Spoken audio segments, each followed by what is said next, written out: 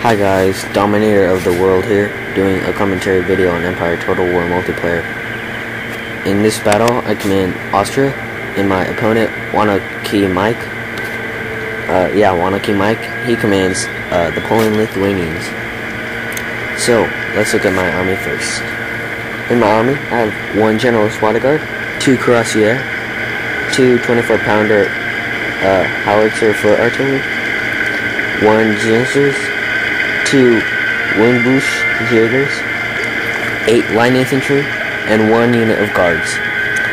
waunakeemike's army has 2 hussars, 2 uhlans, 1 general bodyguard, 2 puckle guns, 4 24-pounder foot artillery, 5 line infantry, 1 unit of grenadiers, and 3 light infantry. Now the rules for this game was that you could only have a max of 2 artillery, and those were the rules that I put so that my opponent doesn't spam. But he made a mistake in his deployment, and he made too many artillery units. So he very honorably told me that he would only use 2 of his artillery units, and I told him it was alright that he could use them all, but he decided just to use 2. So, very honorable of him. He's a good gamer. So anyways, we both are not campers, so we met in the middle ground. And I set up my army first. And my Windbush Jaegers, they are very good units. They're like the elite skirmishers for the Austrians. But the thing is, you can only have a limited amount, because like after you buy 2, it's not an option to buy more, even if you have a ton of money. So here we're marching forward, and because of normally this would be a bit unfair because he has a numerical disadvantage because he brought too many cannons, but seeing as how almost all of his units have a ton of upgrades, then I wasn't really feeling that pitiful now. Because if he had used his artillery, he would have had a ton of artillery and a ton of upgraded units. So here he charges his cav straight through my skirmisher lines and into my line infantry. And I try to get my line infantry into, well, not before it, but later on I get my line infantry into square, and we're able to repel them. So it looked like he was trying to make a bayonet charge with his line infantry here, but we just shot him dead. And so now they're routing.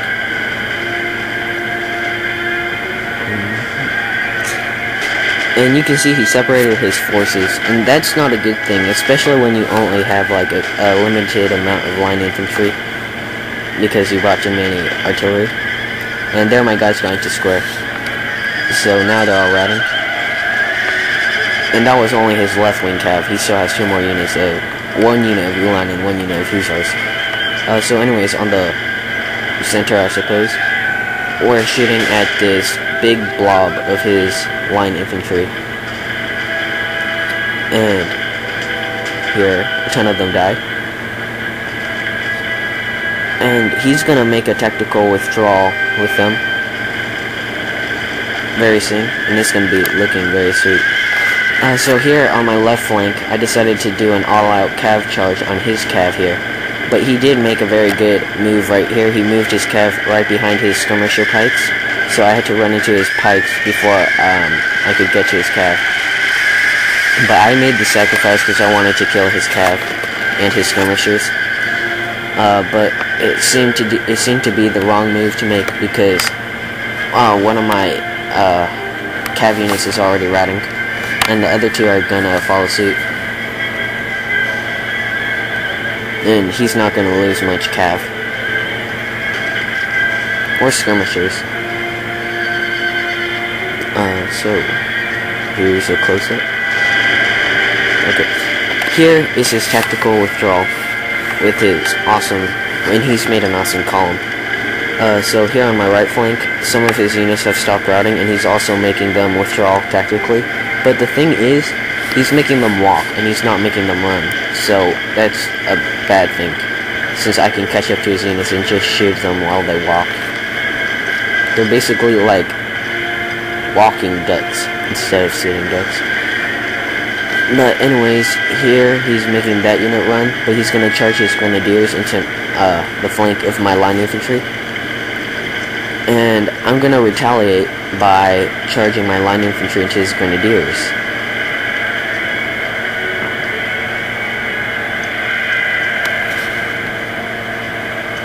But then he charges his line infantry into the backs of my line infantry.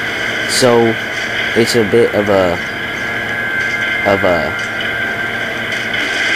well, I don't know, sandwich. So here I've got my guys ready to flank him, and they're getting shot at by his cannon. And now he's using all of his cannons now that he sees it doesn't matter. Okay, so here is his column, and even though it's all disorderly and everything, it looks pretty epic right now. I like it.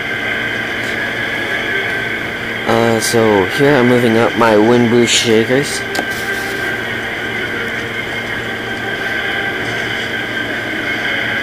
And they have some pretty sweet uniforms. It almost looks like Russian uniforms during the Soviet Union times. So anyways, here I charged my other 2 units of line infantry into that bayonet fight, because he started to rout some, and so now we're going to rout his line infantry. And there's his drummer boy.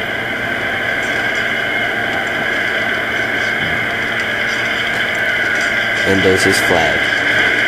So I got one of my units to flank fire on his epic column, so now instead of epically marching away, he's going to epically charge into my line infantry, and he's going to make a very epic hole into my line infantry right through the middle. So he epically broke my line in half. But I am also going to make an epic move, and I'm going to maneuver 2 units of line infantry around his guys, and I'm going to charge them from the flank and behind. And I'm going to make an 18th century of Cannae. The Battle of Cannae. So, here I go.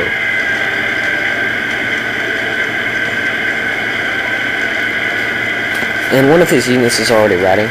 Epically routing. And now, all of his units are epically routing. And so here's what remains of his epic column. It's now an epic circle of death. But anyways, here I decide to charge with my wind boost shakers into his light infantry. And I suppose that was an alright move. I soon follow up with my line infantry. Here it is, as you can see. And we're gonna push straight through his line infantry and his light infantry, and we're gonna go all the way into his artillery line. Which is also gonna be pretty epic.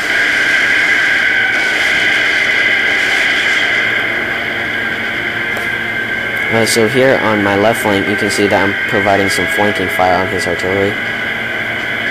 And here I'm charging his artillery line. And here's the epic part. If his artillery had fired on my line infantry, it would have looked a lot like the Battle of Bull Run, how it was depicted in the movie Gods and Generals. Whenever General Jackson's units charged into the artillery units. If I remember the movie correctly, it was General Jackson's units and not the other way around. But anyways, though all of his units are routing now, and that's the end of the battle. So good game to my opponent waunakeemike, and I'll let you guys see the statistics, and good game to my opponent. Hope you guys enjoyed this video.